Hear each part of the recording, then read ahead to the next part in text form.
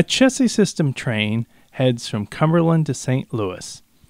At Parkersburg, we meet a coal train headed to Baltimore. Our train has arrived in Cincinnati. Meanwhile, a Louisville and Nashville train heads to Corbin, Kentucky.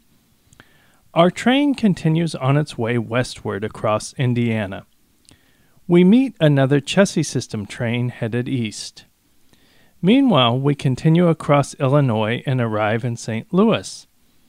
An Illinois terminal train heads to Springfield, and a Chicago and Eastern Illinois train heads to Chicago.